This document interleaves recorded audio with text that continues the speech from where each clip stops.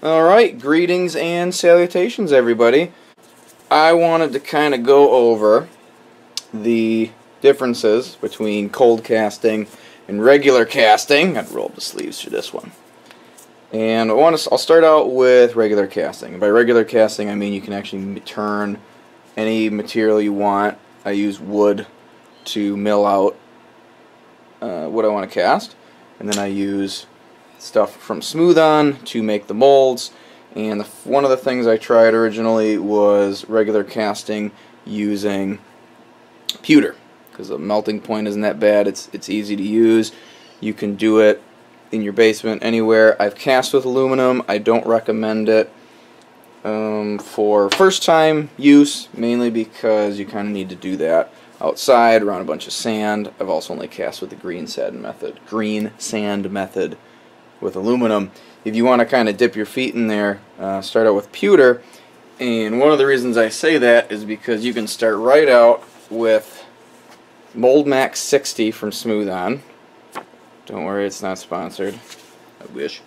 And what that will give you is this nice red looking material here. And what this can do for you is it's really easy to do a single sided coin or anything. If you just, all you do then is you actually make a mold box, and if you go on the Smooth On website they show you how to make the mold box. I'm not going to show you that here. And you'll notice there's a little white powder in there. That's actually just talcum powder or baby powder, and that's in there to help strengthen the life of the mold. Then what I do, once you've made this, you can actually just layer flat down, use a heating equipment and a ladle. Oh, mine's right here. I use actually just a little plug-in stovetop piece, and then I have a little ladle where I put some pewter ingots in there, heat it up, and then once it's warmed up I take it, pour it into the mold, and then I have a little spoon much like this one, and I actually just whack the mold until it sort of flows into place. Now, though that method works and it's fun and you get a nice heavy metal coin, it's hard to do more than just one side. And it doesn't look terrible, but the first thing people ask is, oh, you couldn't have put something on the other side? But of course, what do they care? They didn't have to do any of the work. You can do two-sided molds with this material as well. It gets a little more complex, and I'll kind of show you that with these molds for the cold casting in a bit, but I wanted to show you that, what a pewter mold looks like. I didn't make this through Smooth On. This is actually from another company, a place where I buy the pewter from. And if you see, it's dual-sided. They did like a vacuum type cast on the material. And this one is actually, this one formed pretty good, but when you do this, you actually have to hold it together like I'm doing here. You'll notice one of these, they're actually curing right now for the cold cast. This one didn't need it. This one did because I made it thick enough on both sides to actually have a nice seal, and I didn't have to have any pressure on the mold. This one was a little light on one side because I didn't measure it properly. So I just have these, see it's double-sided here? Ugh, let me lift it up. Okay, see it's double-sided? I got a little piece of wafer holding it down, and then these clamps are pushing on it. And that keeps it nice and steady. You have to do that with every one of these, and then when you pour it in, as you're doing that, you have to whack it and get the metal to sort of form and get everywhere in here. For me, I have about an 80% success rate. I don't know if you can hear that screeching, but that's my parrot that we just got, and it hears me talking and wants me to talk to her, so please forgive that. Alright, so moving on. That's that. So, single-sided, easy to do, a lot of fun. You only have to do the one cure time, pour it in. You get a nice weight to it.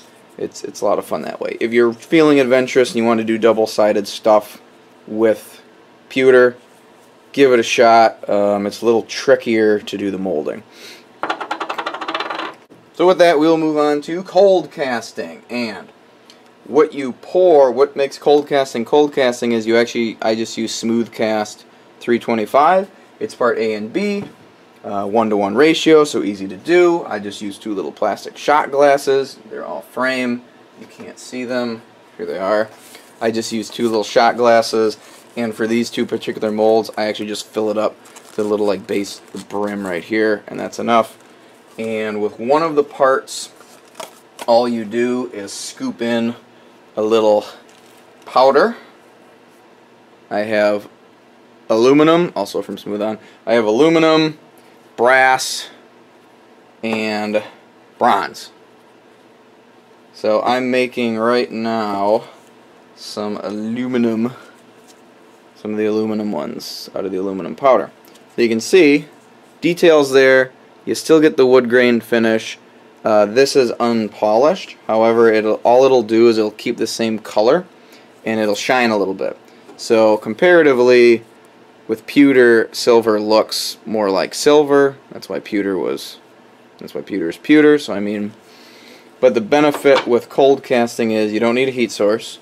All you do is dump a little bit of powder in with it when you mix your two parts. Pour it in the mold, demold them, pop them out. So it's a little.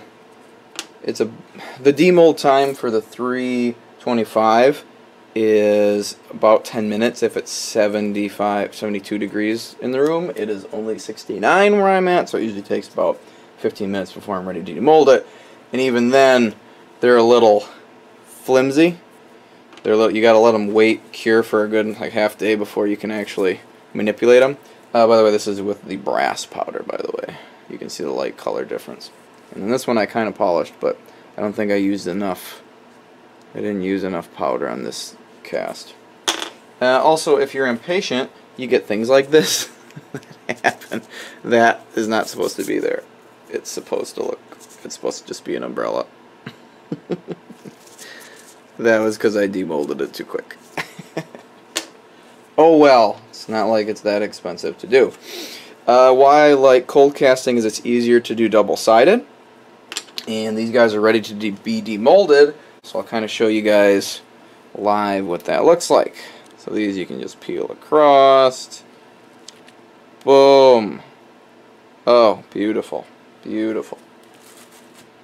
You'll notice I have these little holes here, and all these are little acorn nuts, cap ends. So I actually just stick them in the mold. They actually recommend doing it that way on the Smooth On website. So then you just sort of pull on the sides here. I'll tell you what the mold material is in a second. Let's just demold this. There we go. A decent casting. Not a lot of bubbles. The trick with this one is you'll notice there's a little bit of voids in it. And I don't know if you'll notice it, like right there. So you can kind of notice a little bit of voids here and there. And for what I'm using it for, no, not really a big deal in my opinion, but I don't know. If that's something you can keep trying again. You can also get a vacuum chamber if you really want. How you make the mold is pretty simple. You start with one side, you do the same, and instead of gluing it down to a piece of board and putting everything around it, you actually stick it into clay. Now, because this was wood, what I do is I mill it out of wood. This one is actually just balsa wood. And then after I'm done, because it's soft, I stain it. And then that hardens it up enough where I can manipulate it. And just to be extra careful, I actually wrap a little bit of saran wrap on the side that I'm going to push into the clay. So I put a little saran wrap on it, push it into the clay, get it nice and tight so you'll kind of notice the wavy stuff right here. That's the saran wrap. And then how I make the pour point is I actually just put some clay and attach it to the top of the coin like that, and then reference it and move it over. And if you've ever made molds before, you'll wonder why I don't have any spots for risers.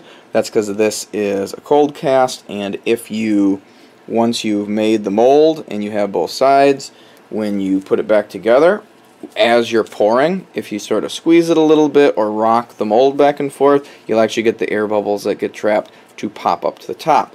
So I'm able to cast these pretty reliably, where I get it to where it's acceptable to me and with very few bubbling.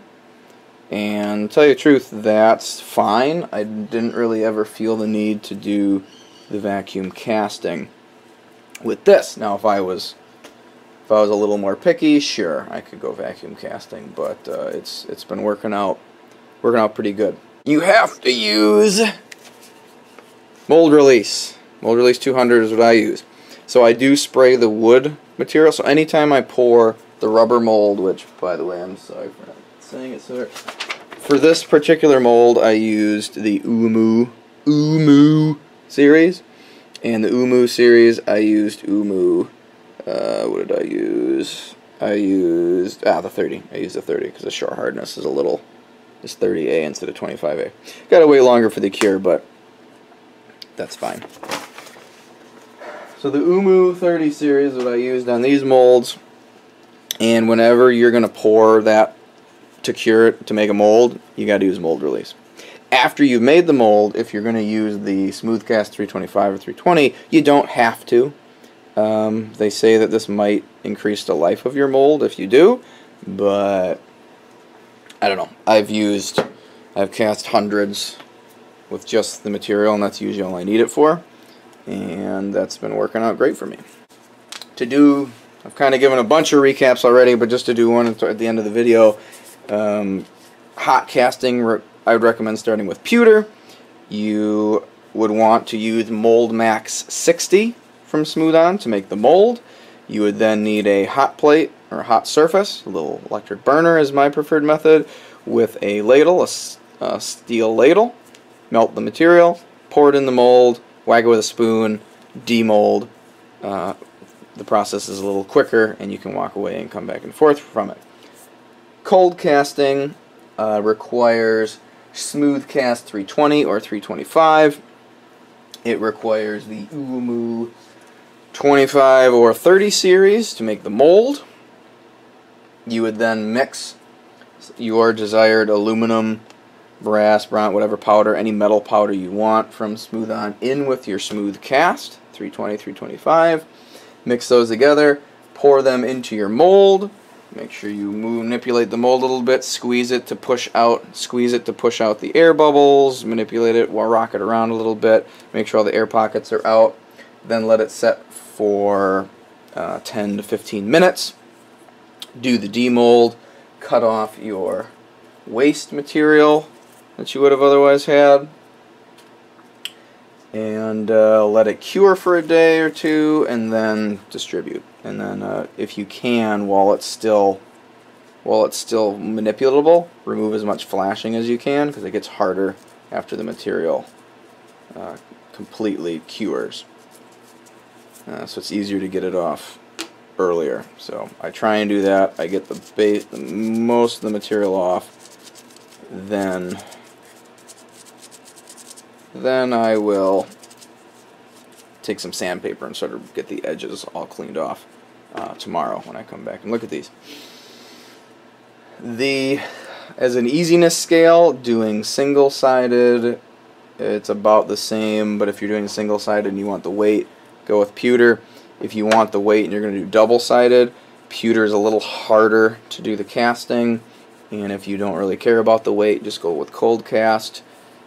Also, if you care about voids in the cast, it's easier to, I would recommend, I don't know, you're just going to have to try and play with it, but I haven't tried it with a vacuum. I imagine it. Alright, I went on for way too long talking about this. I'm going to keep making some more. I got to make 25 of these before Sunday, so I better get going. Until next time, I'm the Ill-Informed Human. Bye-bye.